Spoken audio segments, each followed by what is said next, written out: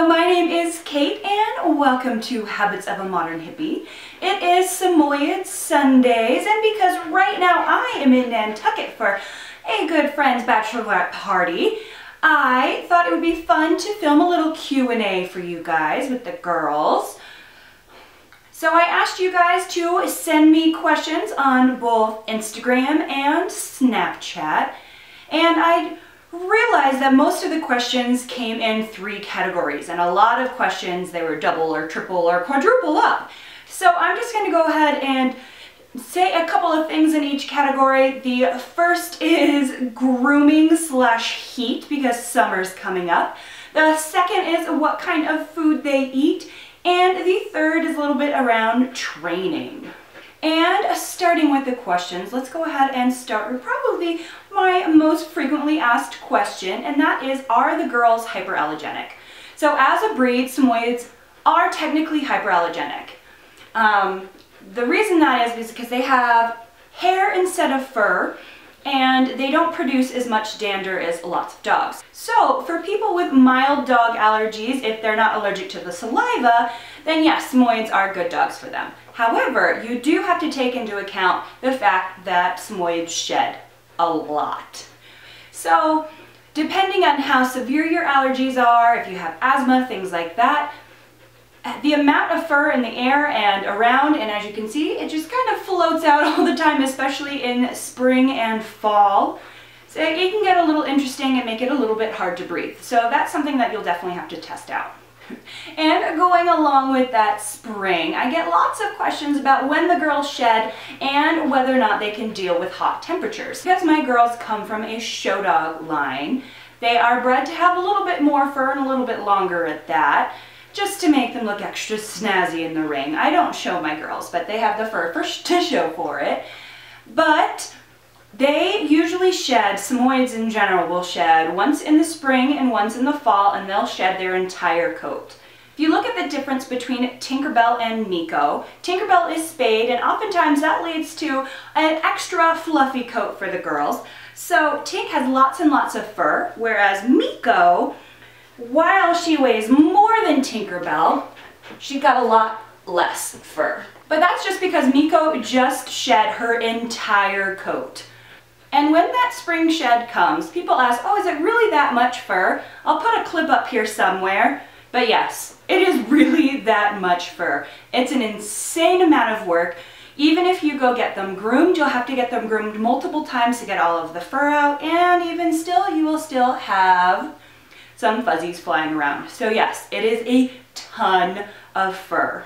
But the most frequently asked question is what tool I'm using. And this is a wide tooth comb. I use this to get all of the fur out of the girls. And then I use a slicker brush as well, but this is the main one. I'll leave a link to this on Amazon down below. I know when a lot of people think of lots of fur, they go straight for the Furminator, but I do not recommend a Furminator for Samoyeds. It's great for a lot of different dogs, but because of the way Samoyeds' hair is, the cutting blade in a Furminator is actually going to dull their fur and make it a lot less shiny.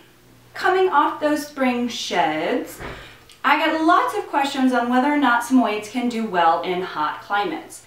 In my experience, they can. I know that my girls are a lot happier in the fall and winter, and I've owned a Samoyed when I lived in Florida before, and so it does work because the dogs are super adaptable. You just want to make sure that you have really great access to cold air, aka air conditioning and things like that, because they do overheat, and you cannot, absolutely cannot shave a Samoyed. They drop their inner coat, but those thick outer hairs keep them from getting sunburned, keep them cool and hot. It's really great for temperature regulation, so if you shave them, it's a big deal. You don't want that to happen. And last, I get lots of questions about Miko's tear stain. Now, tear stains can come from a bunch of different reasons, but generally it boils down to body chemistry. So Miko gets tear stains when she goes on antibiotics, if she has like a urinary tract infection or something like that. And when that happens, I give her a little bit of probiotics, and to help even out that body chemistry, I add a splash of apple cider vinegar into her water. Always before you do anything, you change your pup's diet, talk to your vet. Just want to make sure that that's great for your dog. I've never had an issue with the apple cider. It's just a tiny little splash in their water bowl, and that helps kind of even out the pH level of their body, which is why that little stain can happen. However, right now that's not going to help because Miko has really bad spring allergies, and it's just going to happen. There are lots of products out there that can help with tear staining. One that I'm using right now just to make sure that the staining it doesn't get too bad until her allergy bout is over is the eye wipes from Earth Bath. This is the same brand I use of their shampoo. It's a really great company. It's really eco-friendly, all of that. But yeah, so these have been nice just to keep the staining down. It's just going to keep coming back until her allergies are over. And of course, if you want to see more about all of the grooming, everything that I do, once again, there is that full grooming video linked below. The second question I get asked all the time, which is actually in my first Q&A as well, is what kind of food do the girls eat? And it's hard for me just to give one answer. I'll give a brand instead. I use I and Love and You. Brought out a little bag because I'm not about to bring their giant bag out. But it's this brand. They are now sponsored by them because they knew how much we loved them. But the kibble they use is the red meat medley. Really like the ingredients in this. I think it's really great. They do have probiotics. It's whole foods. There's no wheat or grain in here. It's a really, really great food. And then they also get the I and Love and You raw food as well. This is dehydrated food, and you can add water to this and either mix it with the kibble or feed it on its own. This is chock full of veggies. You can see the whole chunks of veggies. It's a really nice food. And I get lots of questions about the probiotics. So there are probiotics in their food.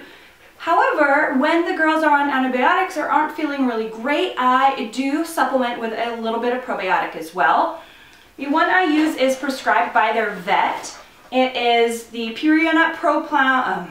Purina Pro Plan 40 Flora.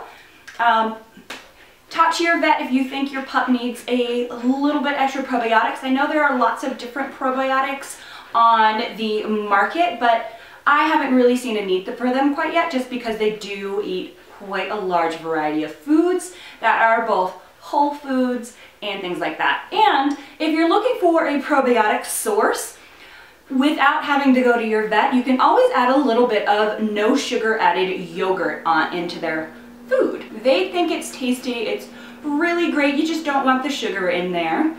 I actually have a recipe for dog treats that is great for summer using yogurt. It's a frozen yogurt with a little bit of fruit. Really good for the girls as well, and I'll link that below. And the last few questions are all about training. I see a lot of you have gotten new puppies recently, which is so exciting and have so much fun with that. But we'll start out with tips for bringing your pups home. I did a video on this, so that will be linked up below, but we'll just quickly go over a couple of those. First is when you're bringing a puppy into a home with another pet, whether that be a dog or a cat, you want to let them meet on neutral territory. Long story short, when I brought Miko home, I was terrified because the first time Tinkerbell saw Miko, she growled at her. Like straight up, didn't want anything to do with her, and I called my mother freaking out. What on earth am I going to do? But there's actually a little video of here, and I'll see if I can find it and I'll put it up in the corner.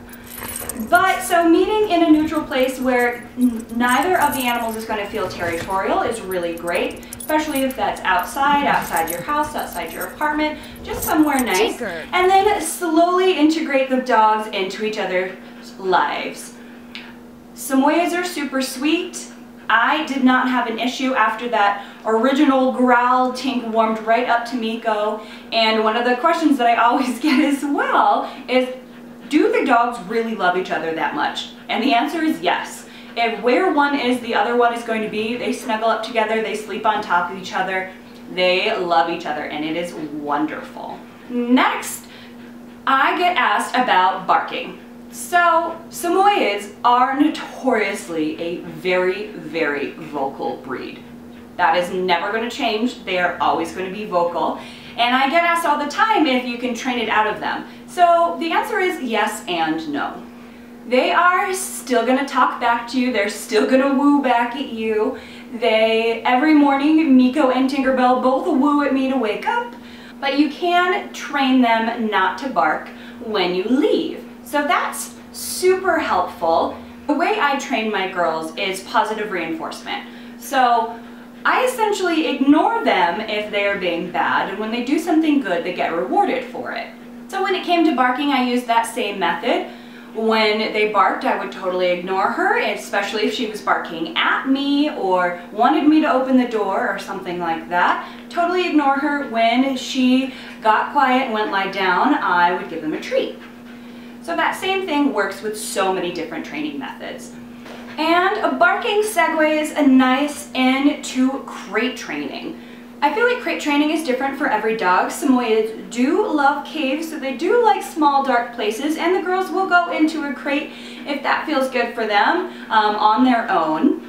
I have never had to crate Tinkerbell. She started out as a puppy on my bed with quite a few little accidents up there as well. But I never had to deal with her eating anything, things like that. She was just a very, very chill puppy. Miko, on the other hand, is still a little crazy. Miko gets crated every time I leave because she, even after she was potty trained, she decided it would be a wonderful idea to eat anything that was remotely like grass. She would eat my seagrass placemats, she ate parts of the couch, and finally the last straw is she decided it would be a great idea to jump up onto my seagrass armchair and eat a hole at face level all the way through the back. Not just like a little piece, she ate a hole through the chair. So Miko, my little chewer, which nothing could stop her, gets crated every time we leave. Crate training is fairly simple. Because they do like the cave feel, all you have to do is get them used to the crate. So first make it comfortable, add their favorite toy, add in a blanket, whatever they like, and then just let them figure it out on their own. So they'll start to wander into the crate and be like, oh, this is nice, I'll go ahead and lie down in here. And just get them used to it. Then after that, you can start closing the door. And then after that, close the door when you are staying in the room, just so they can't get out but they know you're around. So then you can close the door and leave the room and have them get used to that, and then slowly longer and longer times. So Miko now loves her crate. Tinkerbell still doesn't sleep in one. I make sure that Tink and Miko are in the same room, so the crate's in my bedroom and Tink hangs out on my bed when I am gone, and Miko will be in that crate. And rule of thumb for leaving puppies alone for a lot of you with new puppies is the amount of months old they are is the amount of hours they can stay home alone without having to go outside. So 4-month-old puppy, 4 hours, 6-month-old, 6 hours, stuff like that. But I wouldn't recommend leaving your dog any longer than 8 hours ever. If you're working and you need to do that and you can't get home at lunch, I would recommend getting a dog walker or a friend just to let them out, especially because Samoyeds need so much exercise. And as I just mentioned, Tinkerbell does hang out on the bed. As you can see, they're on my couch. Both of my girls are welcome on the furniture because they're spoiled. But I get questions about whether I clean their feet every time they come in. Once again, the answer is yes and no. I have very, very durable couches, so I can strip these off, pop them in the washer, clean those right up, which is really nice. And I also, if it's muddy or wet and all of that, I keep a microfiber towel and wipe down their feet before that happens. And they know if they're super wet, they're not supposed to go on the couches or furniture. So if they just came in from the snow, generally speaking, they'll go lie down on their bed or on the floor first. Thank you guys so much for watching. I know that was super long-winded, but if you still have any questions, you want me to do a part 3 of this. Make sure to leave any of those questions in the comments below, and I'll definitely do one of these again soon. If you liked this video, give it a big thumbs up, and if you haven't been here before and you're not subscribed yet, go ahead and hit that subscribe button down below. I hope you guys have a wonderful rest of your day, and we'll see you again soon. Bye! We're going to start out with just a little bit of background info on the girls. They get a lot of the same questions all the time. So, let's go ahead. So first off, this is Tinkerbell. Tinkerbell is 4. She was born